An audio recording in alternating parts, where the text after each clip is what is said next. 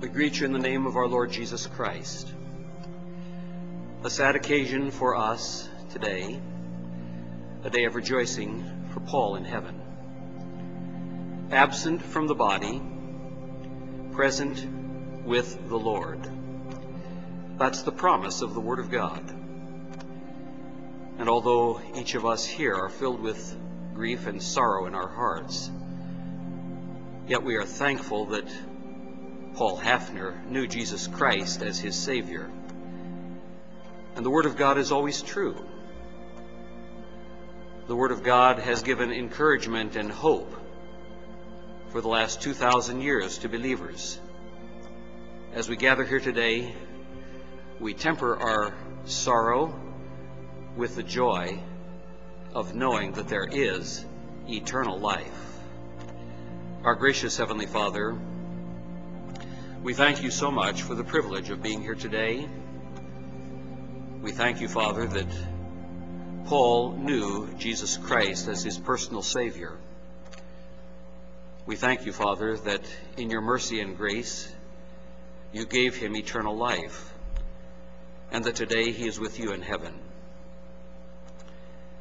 As we go through this memorial service, we pray that you might grant special comfort, special encouragement, special strength to the heart of those who are left behind. Father, though he's not able to be with us today, we pray for Roy and his wife Debbie down in Kentucky. We pray for your encouragement to them, to their children, Dean and Brian and Keith. Father, I pray for your blessings on Steve, who is here today with his wife Kim. I pray for your blessings on their children, Riley and Colin and Kieran. Father, we pray for your encouragement to all those who are good friends, those who work with him, those who knew him here from the church, those with whom he interacted, the great times of fun and encouragement that we had with Paul in the days that are past. As we remember these things, help us to remember that someday all of us will also step out of this life and into the next. We pray that you would teach us to apply our hearts to wisdom, because someday we too will have to give an account for the things which we have done in this body. And so, Father, we pray for your blessings upon this service. We pray that as the Word of God goes forth, that you would use your Word in a supernatural way, that as you have promised, it would not return unto you void, but that it would accomplish that which you please, and that it would prosper in the thing whereto you have sent it. And so, Father, we commit this time to you in Jesus' name. Amen. One of Paul's favorite hymns, and also one of the favorite hymns of his mom, was Silent Night. And she had asked that it be sung at her memorial service several years ago, and we've had that request also for today. So although you may think of it as a Christmas hymn, it is indeed very appropriate because it tells of the day that our Lord Jesus Christ came into this world so that he might die for us, who are sinners, pay for our penalty, and give us eternal life. Let's turn to number 253. You may remain seated, and we'll sing all the verses of Silent Night.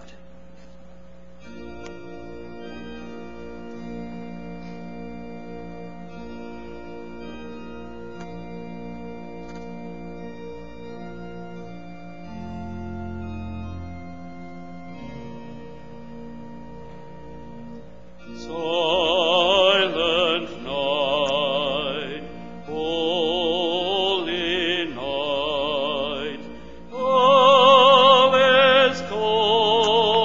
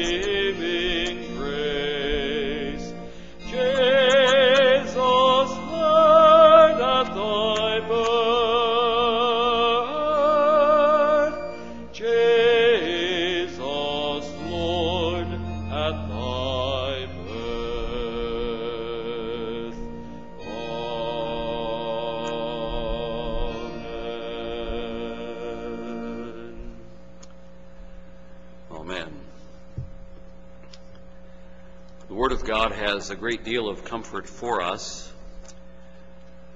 One of the passages that Paul particularly loved, because it was a passage that I had read to his mother in the hospital shortly before her death.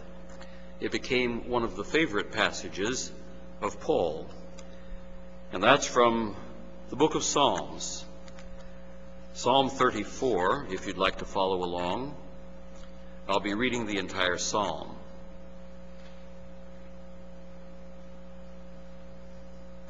God's word for his people. I will bless the Lord at all times. His praise shall continually be in my mouth. My soul shall make her boast in the Lord. The humble shall hear thereof and be glad. Oh, magnify the Lord with me, and let us exalt his name together. I sought the Lord, and he heard me, and he delivered me from all my fears. They looked unto him and were lightened. Their faces were not ashamed. This poor man cried, and the Lord heard him, and saved him out of all his troubles. The angel of the Lord encampeth around about them that fear him, and delivereth them. O taste and see that the Lord is good. Blessed is the man that trusteth in him. O fear the Lord, ye his saints, for there is no want to them that fear him. The young lions do lack and suffer hunger, but they that seek the Lord shall not want any good thing. Come, ye children, hearken unto me. I will teach you the fear of the Lord.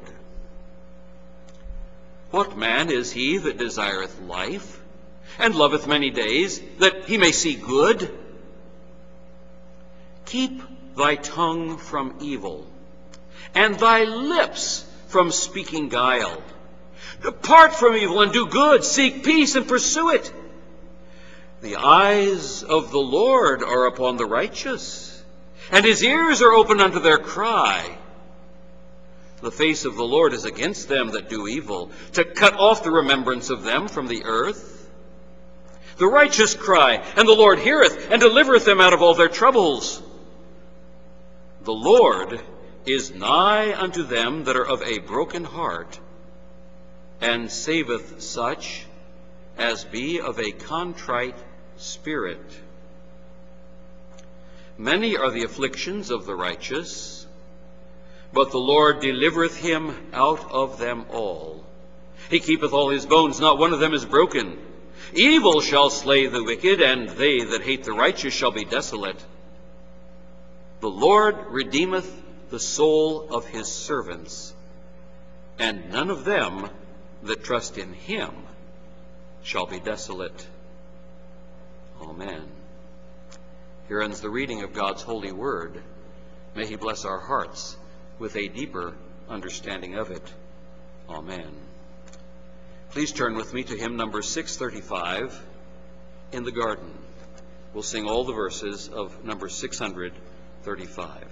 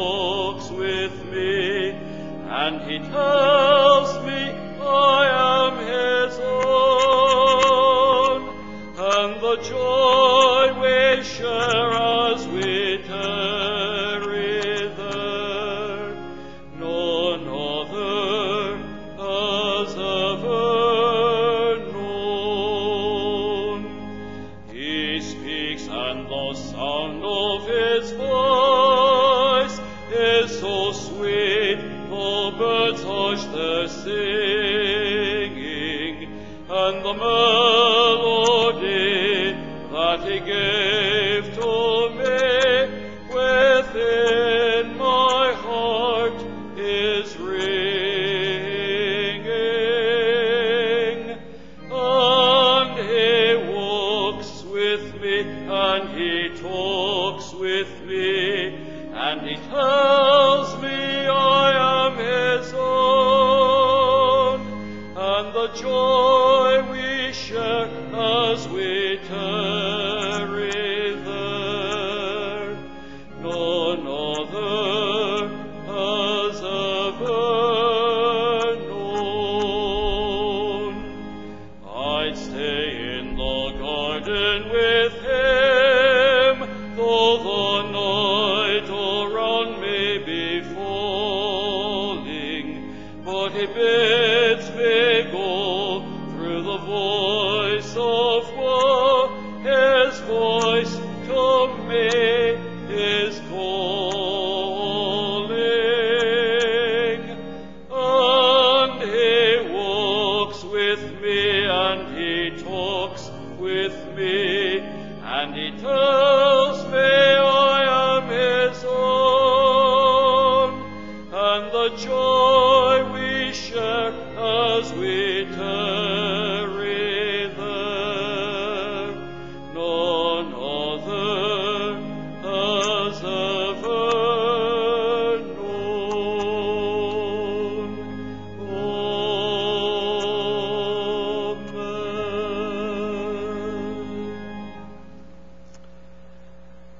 Amen. Amen. God has given to us some great and precious promises concerning heaven. I'm reading from Revelation chapter 22, verses 1 through 7, and then verses 20 and 21. And he showed me a pure river of water of life, clear as crystal, proceeding out of the throne of God and of the Lamb. In the midst of the street of it, and on either side of the river, was there the tree of life, which bare 12 manner of fruits, and yielded her fruit every month. And the leaves of the tree were for the healing of the nations. And there shall be no more curse, but the throne of God and of the Lamb shall be in it, and his servants shall serve him. And they shall see his face, and his name shall be in their foreheads. There shall be no night there, and they need no candle, neither light of the sun, for the Lord God giveth them light, and they shall reign forever and ever. And he said unto me, These sayings are faithful and true. And the Lord God of the holy prophets sent his angel to show unto his servants the things which must shortly be done. Behold, I come quickly. Blessed is he that keepeth the sayings of the prophecy of this book. He which testifieth these things saith, Surely I come quickly. Amen. Even so come, Lord Jesus. The grace of our Lord Jesus Christ be with you all. Amen. Please join me in singing number 343, Amazing Grace. How sweet the sound that saved a wretch like me. I once was lost, but now am found. 'Twas blind, but now I see. That's Paul's testimony. I once was lost, but now am found. 'Twas blind, but now I see. Number 343.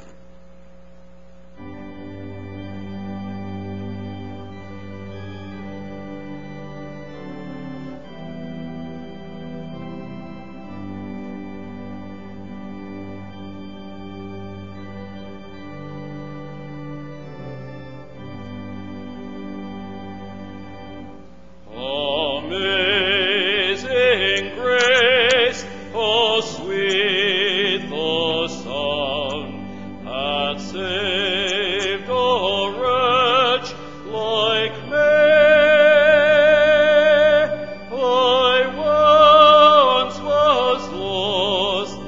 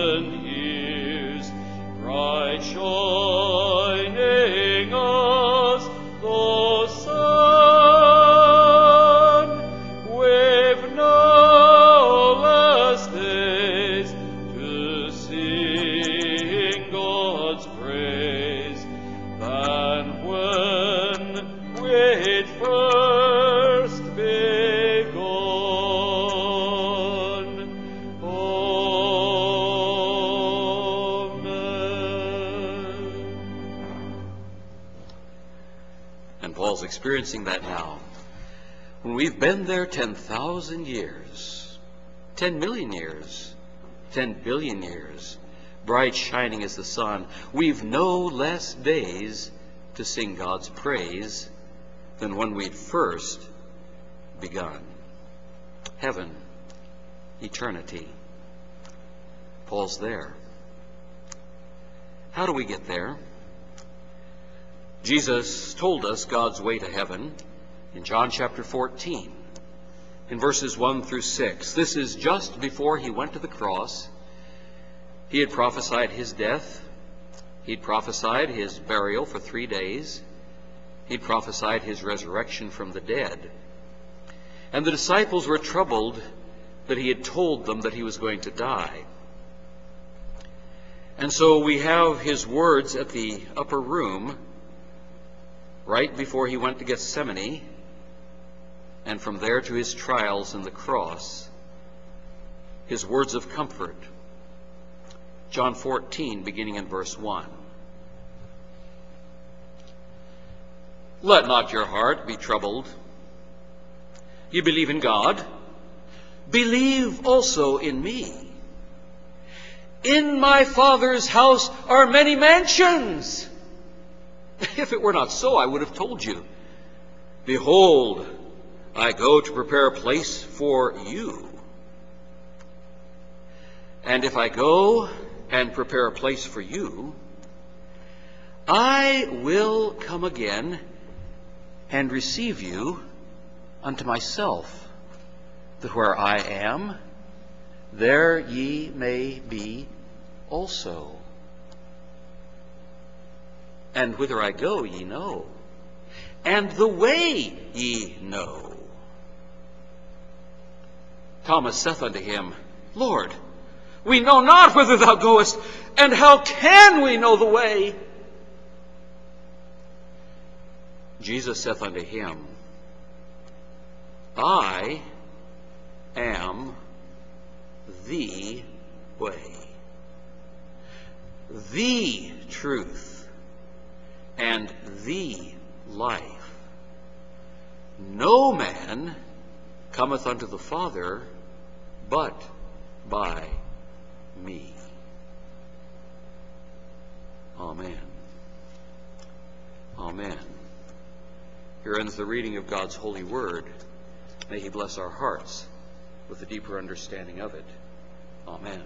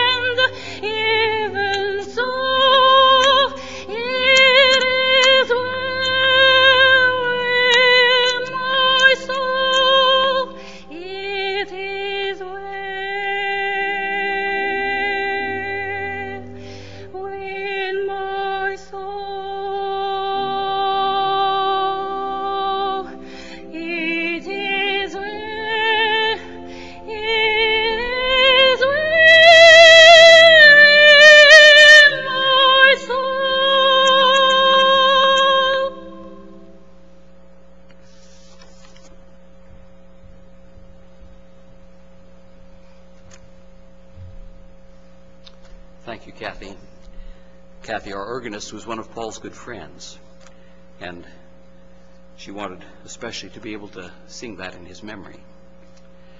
I changed the order of service a bit because we had some folks who were coming late, and so we want to go back to that section where it says memorial words by family and friends. And I know Brother Steve and a couple of his children would like to share, and then anyone else who would like to share a word of memory about something perhaps Paul did in your life that was meaningful, some happy memories, some sobering and thoughtful memories, something that you would like to share in memory of Paul. Steve, would you like to come with your children?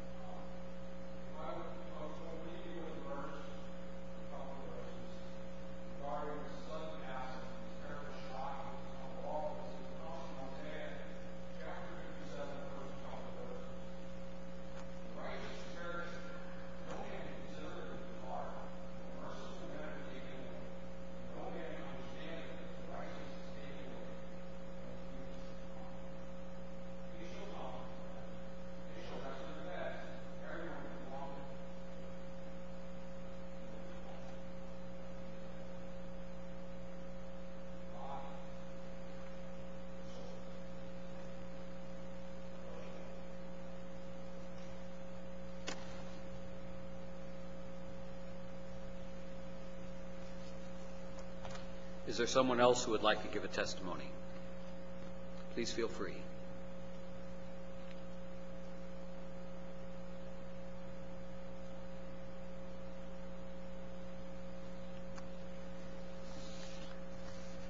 Thank you, Scott.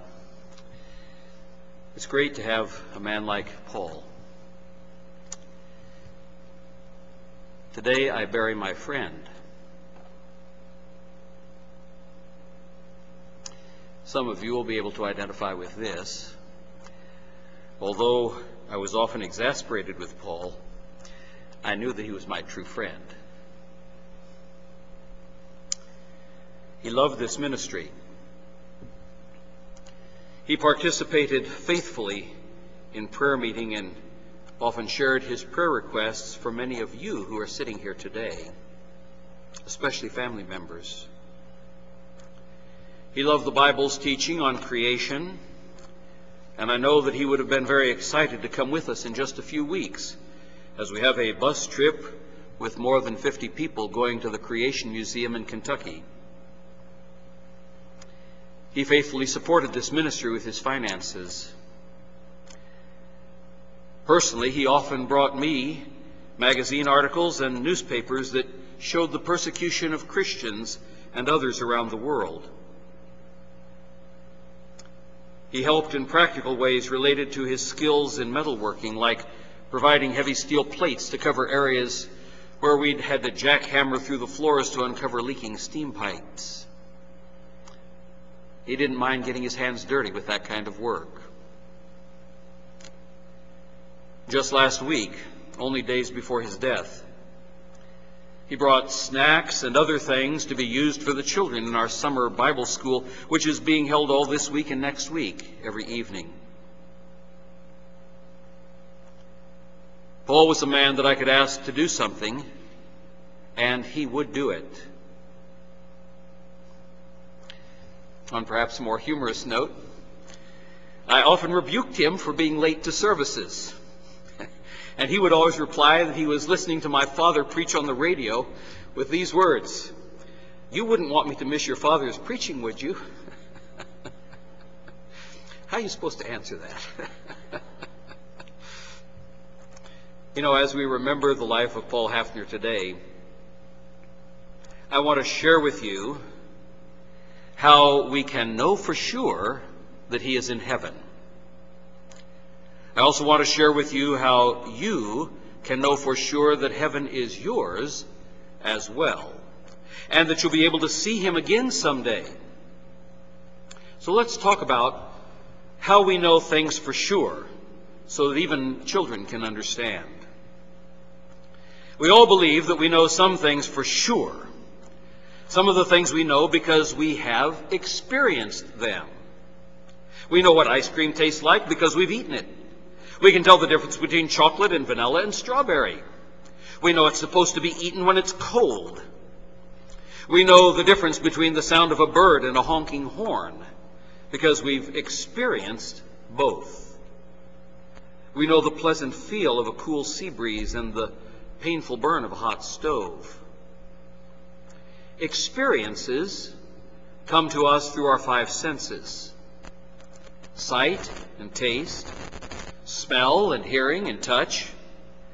Many things we think we know for sure because we have experienced them in the physical realm. And after many similar encounters, we are confident that these tangible things are real and always have basically the same characteristics. But you know, sometimes our physical senses deceive us.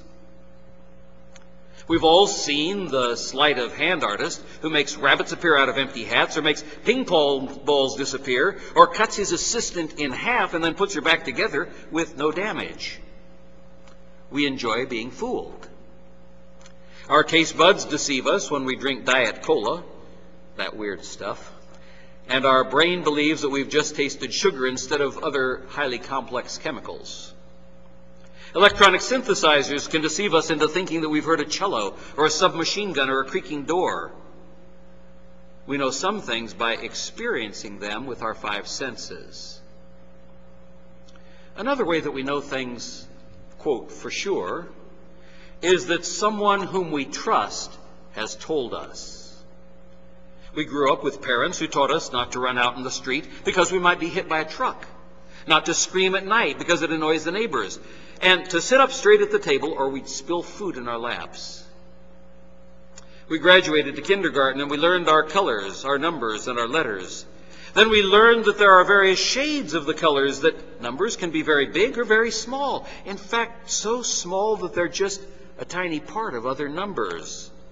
And that when you put them together just right, they tell you all kinds of amazing things about the world around you. We later learned that letters make words. And we had the delight of learning the different ways to write letters and words, and then to write sentences and paragraphs and essays and stories. We trusted our teachers and learned things that would help us in this life to succeed with the various talents that God gave to us. But sadly, we all know of times that people we trusted deceived us, or tricked us, or in some cases were just plain wrong.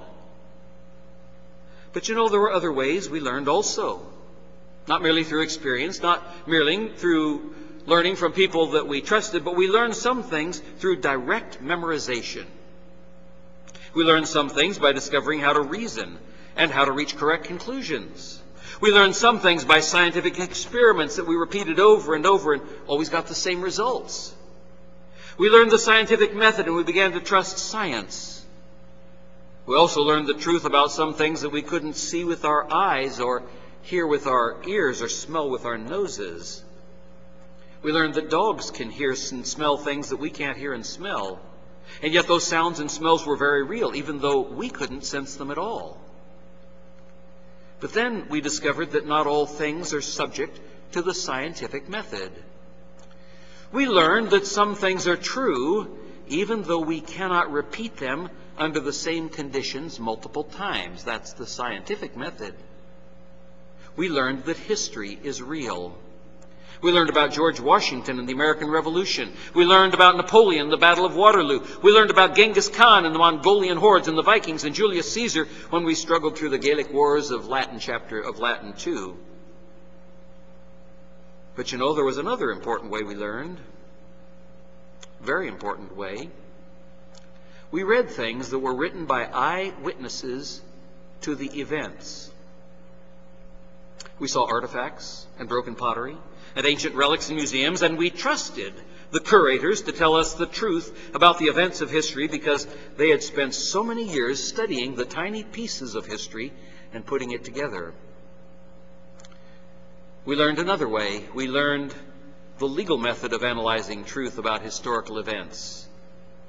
We saw that sometimes scientific evidence was presented, but many times the outcome of a trial depended solely on eyewitnesses and the veracity and consistency of their testimony with other eyewitnesses. We learned that some things are 100% true, even though we can't put them in a test tube. And that's important when we talk about heaven. When we talk about heaven, we have the privilege of using one other means of learning truth. It's very similar to some of the ways that we've just briefly discussed, but it has an added element. As with the legal method, we have trustworthy witnesses. As with the scientific and historical methods, we can examine artifacts and writings. But the added element that we have when we talk about heaven is that God is added to the equation. We suddenly expand outside the physical realm of our five senses to something far larger, far more beautiful, far more glorious, and far more real.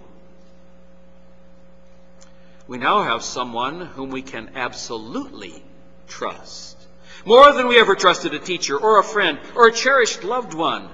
We've entered a realm where we have a witness who knows everything and is never wrong. We've entered a realm where the witness never lies.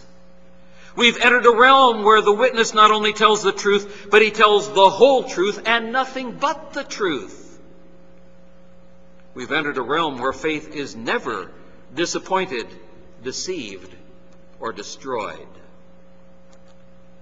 When we speak of heaven, we've entered a realm where God has revealed himself to us in such a way that we can understand.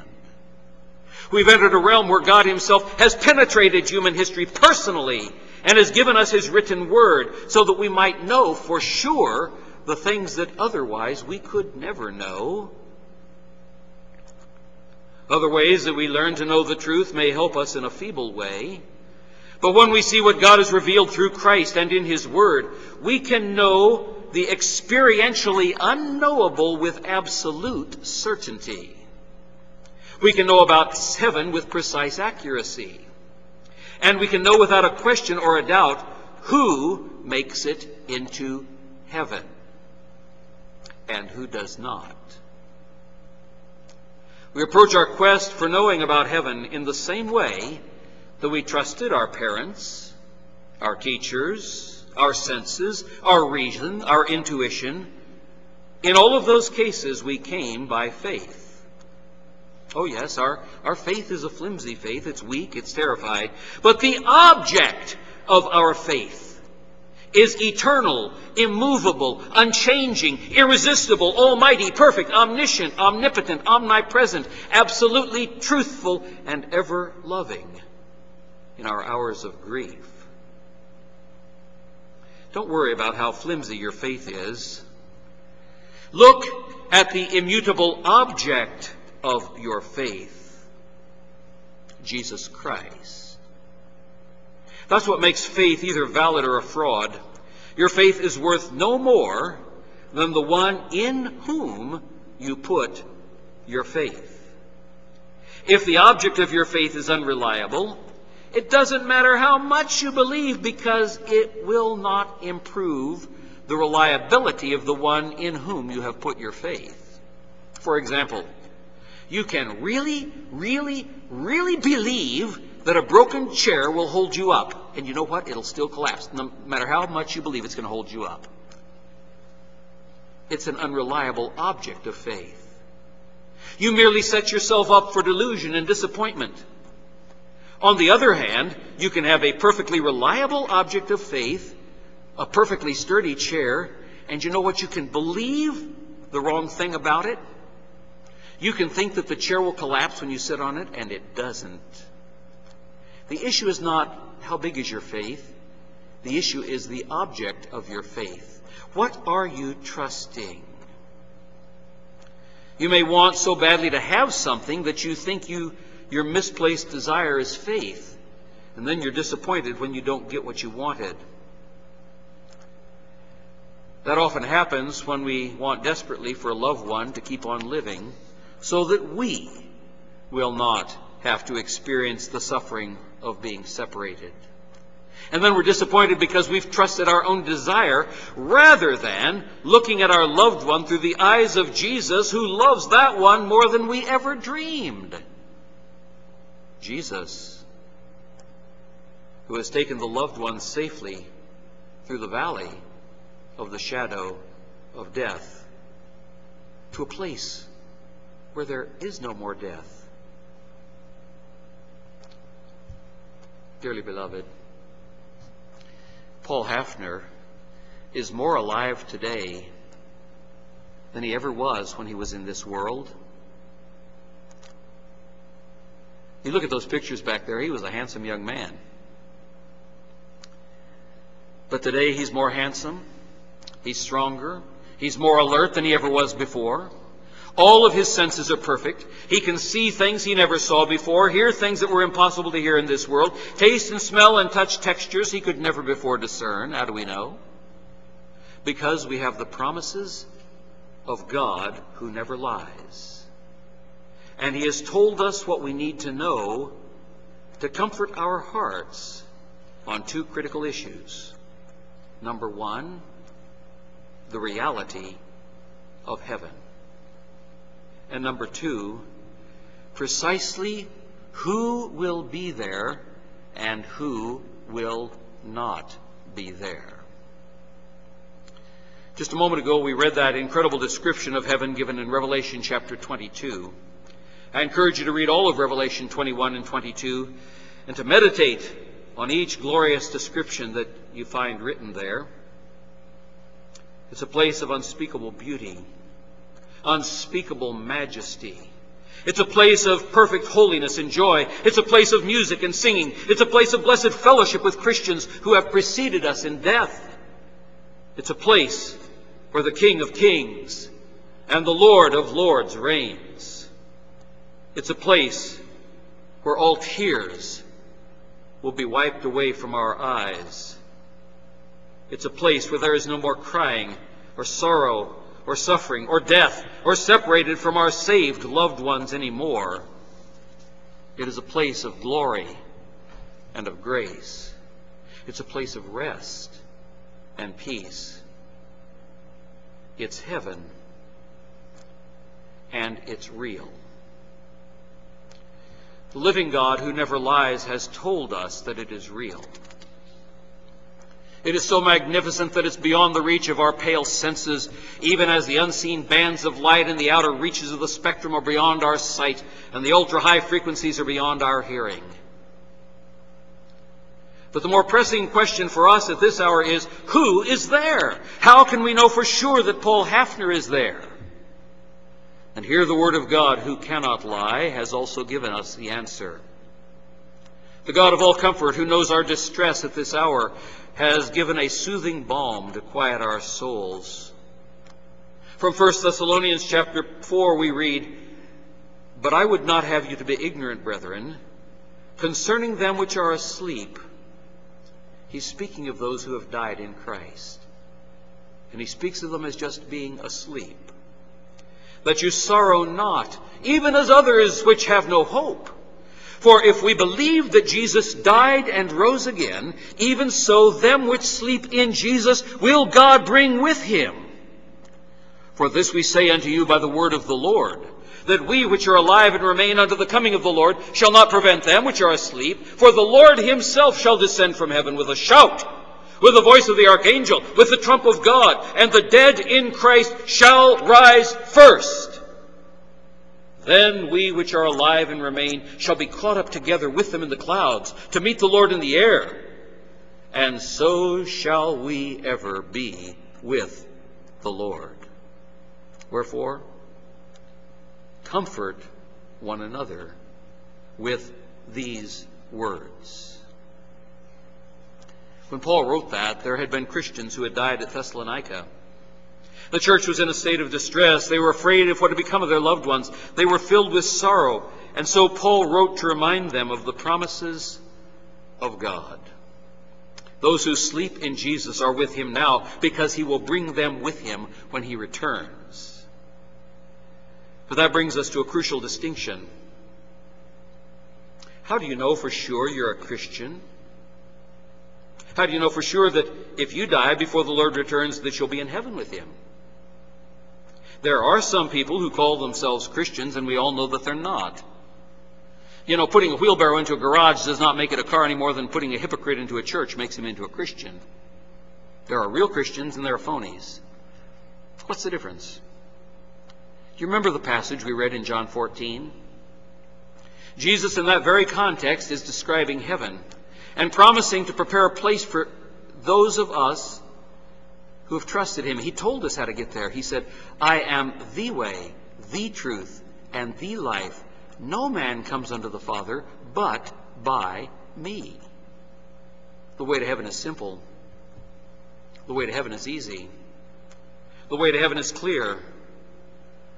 And the way to heaven is exclusive. The way to heaven is by trusting Christ alone.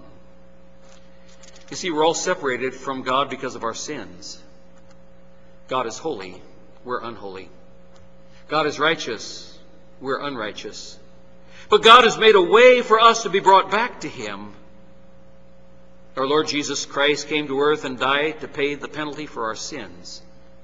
He was buried, and 3 days later he bodily and literally rose from the dead. And that is one of the best attested facts of history, with over 500 eyewitnesses to the resurrection. That would pass the test of any court of law today. They're described in 1 Corinthians 15.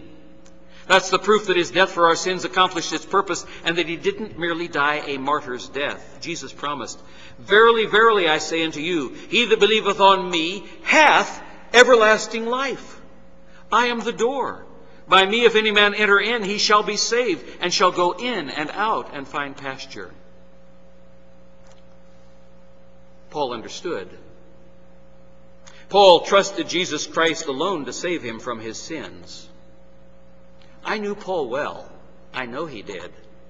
Paul was not relying on his personal goodness or his tithes or his church membership or his benevolent love for his family to get him into heaven. He had trusted in Jesus Christ to give him eternal life. That's how we know for sure that he is in heaven today, even as I speak. That's how we know for sure that he has no more suffering or sorrow or pain. Friends, you can either believe the sovereign God of the universe who never lies, or you can call him a liar. Those are really the only two options.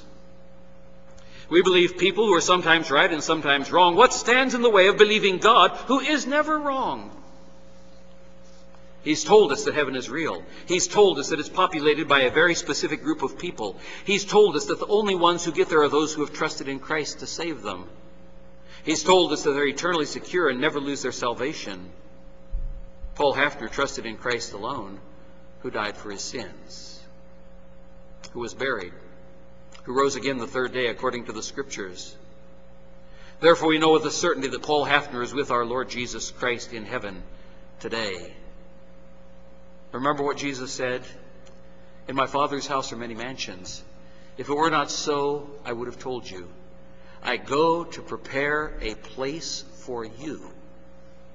And if I go and prepare a place for you, I will come again and receive you unto myself, that where I am, there ye may be also. And whither I go ye know, and the way ye know."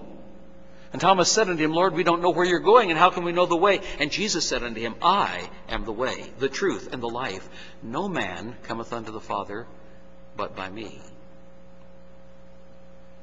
Just a few days ago, our Lord Jesus finished the mansion that he was preparing for Paul Hafner. It was finished precisely on time. Our dear brother Paul took his final breath, and he reached out and took the hand of Jesus, who looked him in the eyes and said, "Well done, good and faithful servant. Enter thou into the joy of thy Lord." I want to hear those words when I die. I hope you do too. I also suspect that Jesus may have said something like this: "Welcome home, Paul. Come and see the beautiful place that I've prepared just for you." It was the most beautiful place that Paul had ever seen. But I suspect that he couldn't take his eyes off Jesus.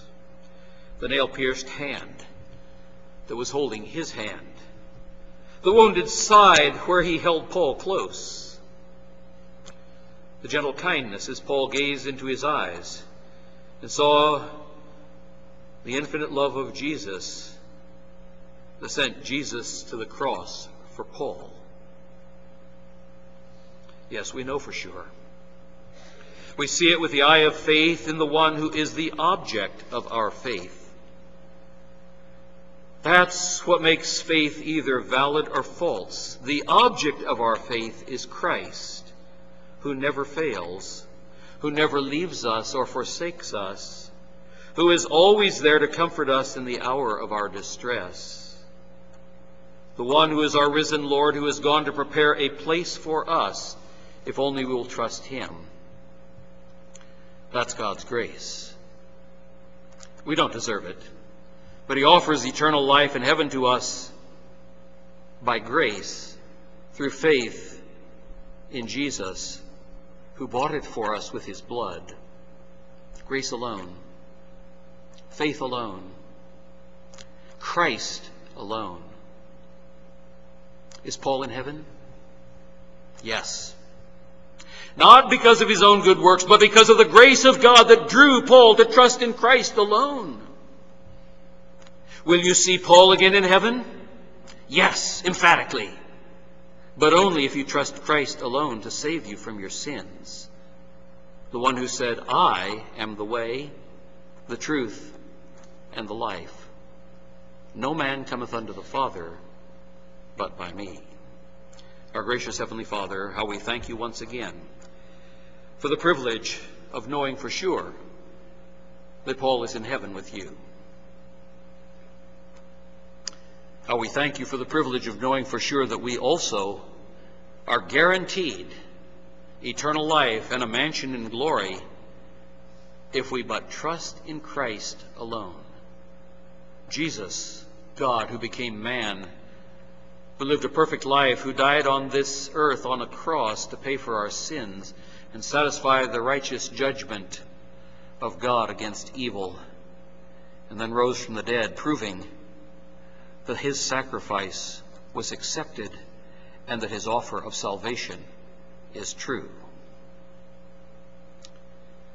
Father, I pray that if there's anyone here today who doesn't know Jesus as his or her Savior, that today they might pray a simple prayer in their own hearts and say, Father, I've sinned. I know Jesus died for me. I know he rose from the dead. I believe in him to give me life. I believe him with all my heart. I'm not trusting anything else but Jesus only. Father, I pray that that would be so today in the hearts of someone either here or watching over the internet, to trust in Christ alone and know with certainty that someday we'll see Paul again. For those great promises we thank you. In Jesus' name, amen. In closing, we'll turn to number 769. We'll sing only the first verse, and let's stand to sing. When all my labors and trials are o'er, and I am safe on that beautiful shore, just to be near the dear Lord I adore, will through the ages be glory for me. Let's stand to sing verse 1 of number 769.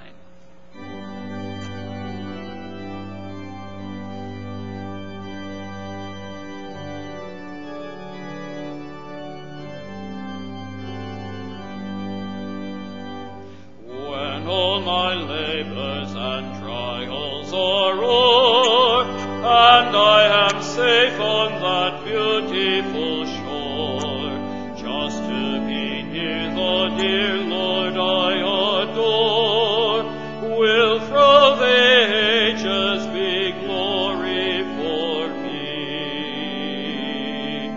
Oh, that will be glory for me. Glory for me, glory for me, when by his grace I shall look on his face, that will be glory for me.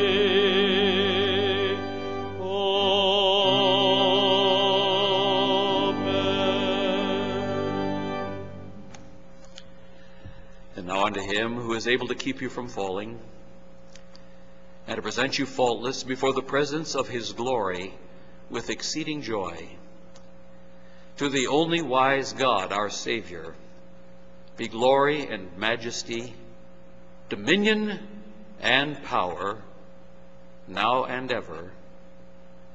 Amen.